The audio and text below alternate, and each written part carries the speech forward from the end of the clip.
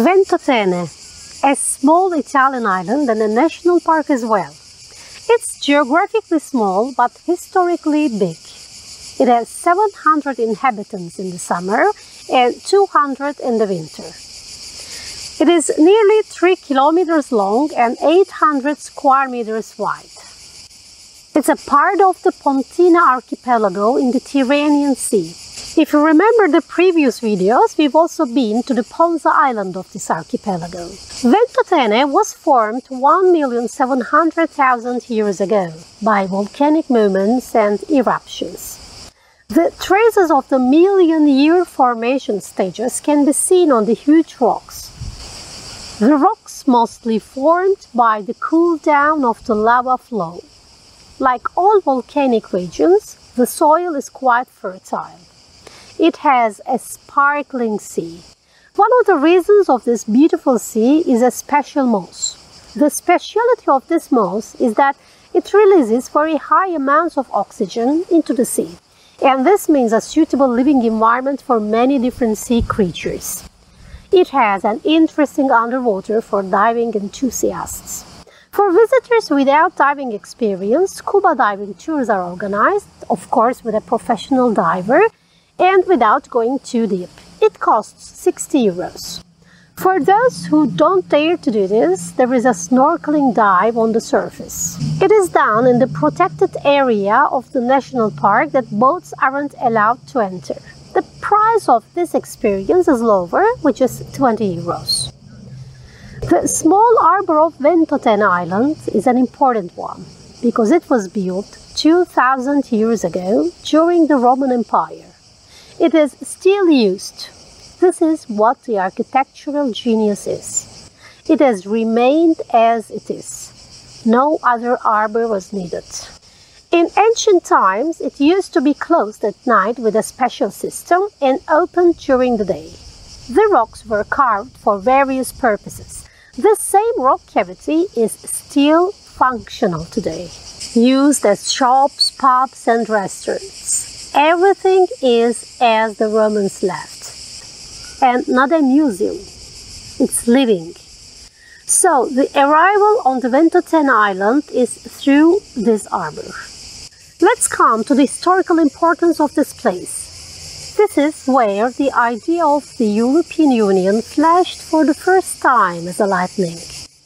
Altiero Spinelli, a political prisoner exiled here during the Second World War.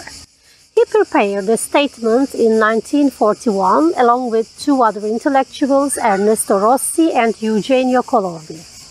The statement is called the Ventotene Manifesto. So, the very birthplace of the European Union is this island. Altiero Spinelli, the originator, the intellectual father of a free and united Europe, he later became a deputy of the European Parliament after the foundation of the European Union. The idea was good, but was Europe ready for it? A union of the same continental countries that fought with each other throughout the history until recently. Frankly, it has never been a real union. Historical doctrines were never forgotten. Egoism and hypocrisy are still increasingly existing. In case of any problem, from economical crisis to energy wars to irregular immigration, and inevitably, this insincerity feeds populist and neo-fascist politicians. The anti-fascist originator of the European Union idea, Altiero Spinelli, in exile on this island until Mussolini was caught, could he figure out the actual situation of Europe? Who knows? There is another island nearby, almost in the swimming distance. It's called Santo Stefano, the island of prison. During the Kingdom of Naples, a prison was built here by King Ferdinand to imprison opponents. And this has always been the case throughout the history. In Italy, during the fascism period, opponents of the regime were imprisoned on these islands. In this building, the window system of the cells didn't let the prisoners to see the beautiful view. They couldn't even understand where they were. An important name imprisoned on this island because of being against fascism was Sandro Pertini, who later became the 7th president of Italy. President Sandro Pertini was perhaps the most beloved, proud and trusted president so far by the Italians. Let's go back further. Ventotene Island was chosen as a place of exile during the Roman Empire as well. Emperor Augusto, who gave his name to the month of August, exiled his daughter Julia here. Ventotene used to be the exile destination during the throne fights of the empire. It is said that Emperor Augusto sent his daughter Julia here upon the intrigues of his second wife Livia. So Julia ended up here, but she liked Ventotene. The ruins of her residence, known as Villa Giulia, are still visible on the island. So, Ventotene has always been synonymous with the exile and distance.